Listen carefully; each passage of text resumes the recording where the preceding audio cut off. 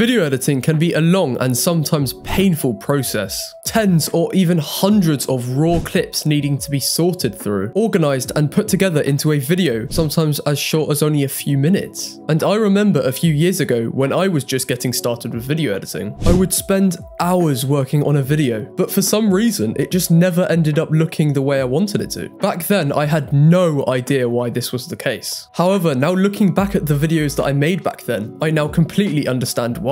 And the reason was that I was making a few detrimental video editing mistakes that were ruining my videos completely. So in this video, I'm going to reveal those mistakes to you, so you can avoid wasting your time by not making them at all. And by the way, the last one is definitely the most important. Reason number 1, I kept using unprofessional looking effects. When I started video editing, I believed that adding loads of effects would make my videos look more professional and impressive. However, back then I wasn't actually good at using the effects that I wanted to use. So the effects that I would add would just look like shit, and they would make my videos just look like cringe 2012 Call of Duty montages, which was definitely not the look I was going for. So a quick bit of advice I would give to anyone wanting to level up their video editing is to try to use more professional effects. For example, instead of using a really obvious glitch, maybe just use a simple glitch instead. Because when it comes to video editing, bigger isn't always better. And most of the time, just using simple effects will make your videos look a lot more professional.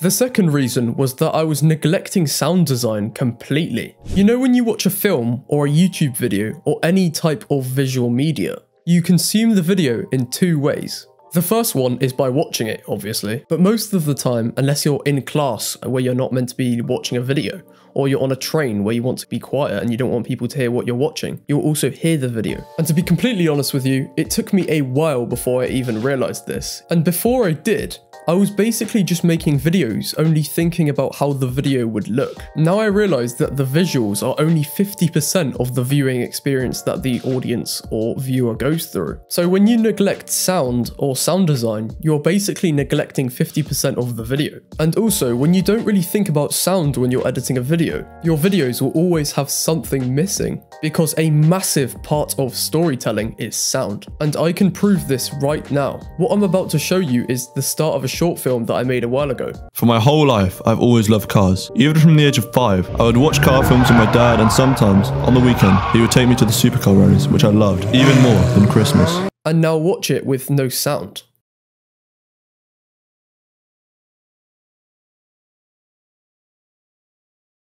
You see, when you take away the sound, the overall viewing experience goes down a lot, so definitely don't neglect sound design. The last reason why my video editing was bad was because I didn't color grade properly or at all. Most people, when they get into filmmaking or video editing, don't think about color grading at all. I definitely didn't for a while. However, color grading is the easiest way to take your videos or films to the next level, and this can literally happen overnight. I learnt the basics of how to color grade in only a couple hours. And also, all major films that you see in the cinema have been color graded so much. And if you took the color grading away from a film, and you then showed the same film in the cinema again, no one would even like it. And this is because the film would just have this sort of bland look to it. So if you want to learn to color grade fast, I made a video walking you through how I personally color grade in a really fast and effective way. And you can watch that video here.